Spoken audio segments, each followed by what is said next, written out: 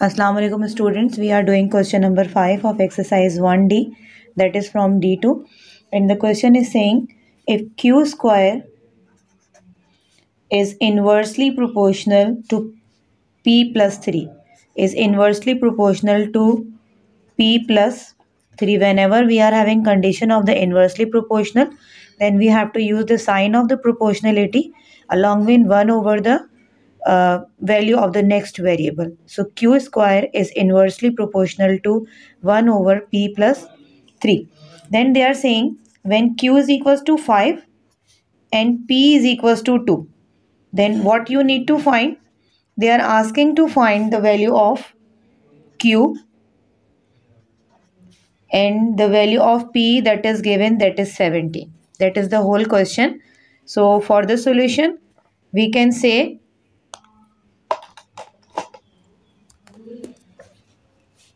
where q square is inversely proportional to p plus 3, then we have to change the sign of the proportionality in the equality. Then we have to write k, that will be 1 over p plus 3. According to the question, the initial value of q is 5, k is unknown, then multiplication, then p is according to the initial value, that is 2. Then it will be 5 5s are 25 equals to k multiply by 1 over 2 plus 3 is again 5. Then this 5 will be shifted here. 25 into 5 equals to k. Then the value of k is 125.